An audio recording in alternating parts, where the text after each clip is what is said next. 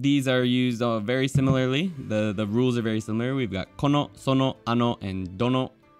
But for these, you have to have a noun attached to it. So you can't just say, kono wa nan desu ka? That doesn't work. You'd have to say, kono kappu wa something something. Nani iro desu ka? So what color is this cup?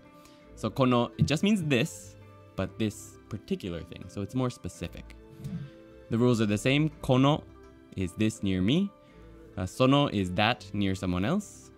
Ano is that near none of us, or near nobody, or far off in the distance. And dono is once again which. So dono choko ga ii. You have to actually say chocolate after it. Kono kasa wa ikura desu ka? Kono kasa, this kasa is umbrella. Wa ikura desu ka? Ikura desu ka is how much, is something. So kono kasa wa ikura desu ka? Next is sono saifu wa dekai.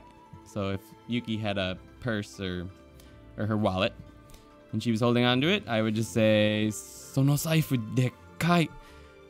This is it. It's pretty big. Ano jitensha wa nani iro? So what color is that bicycle? Ano jitensha, jitensha is bicycle, wa nani iro? So I didn't add desu ka. You could add desu ka to here. So nani iro desu ka?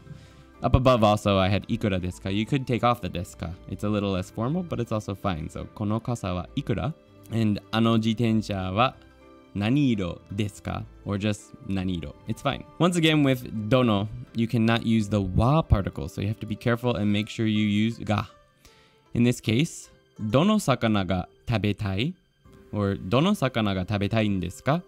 So which fish do you want to eat? All right, so our next one is the same sort of the first characters, ko, so, and a. And that sort of signifies the same idea, which is close to me, close to them, farther away from both of us. But in this situation, it's